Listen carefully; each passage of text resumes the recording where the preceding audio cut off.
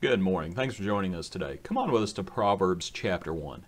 In the Old Testament today, in Proverbs chapter 1 at verse 7, it says, "The fear of the Lord is the beginning of knowledge, and fools despise wisdom and instruction." And I wanted to consider that.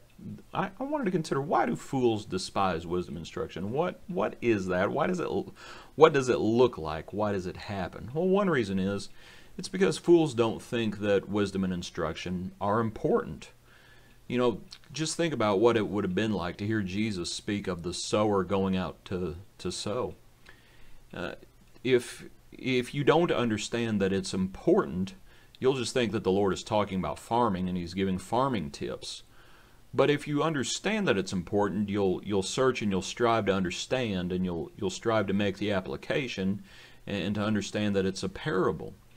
But fools, they don't get it. Fools don't understand that God's will is important. They don't understand that wisdom is important. They think it's unimportant. They don't understand that instruction is important. They see no problem with being foolish. But also, I think other times fools despise wisdom and instruction because they think they know everything already, and they are puffed up in their own mind. And they despise wisdom and instruction. When a person gets to be in that situation, when they think they have all the answers, they're not going to listen to anyone else, even the Lord Himself. And they are just simply fools. Also, though, as a third thing you might consider, sometimes, one of the things that goes along with foolishness is laziness. And sometimes fools despise wisdom and instruction because they don't want to put in the effort. They don't understand that it's work on their part that is needed as well.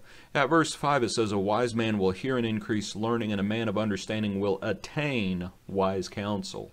Well, that requires work. That's one of the things that's required. You have to study yourself. You have to be diligent yourself. And sometimes folks just don't want to put in the effort, and they remain fools.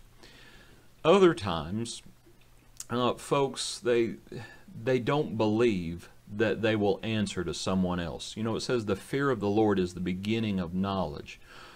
Sometimes fools, we think that we are the center of our own universe, and it's just simply, of course, not the case. But fools, they don't believe that they're actually going to have to answer to the Lord for their actions. They don't believe it. They have no godly fear about them, and they remain fools.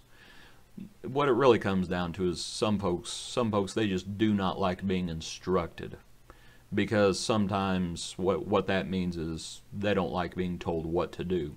All these things, what we understand is wisdom and instruction. To read the first 7 verses of Proverbs 1, this is how we grow, because God does not want us to be simple-minded.